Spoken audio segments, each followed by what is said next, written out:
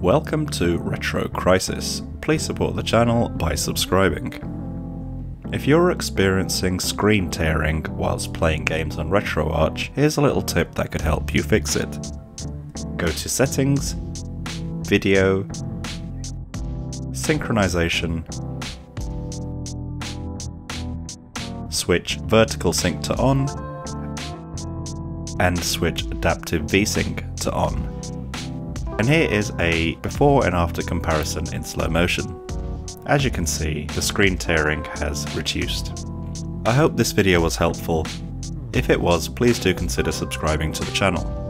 This has been Retro Crisis. Thank you for watching.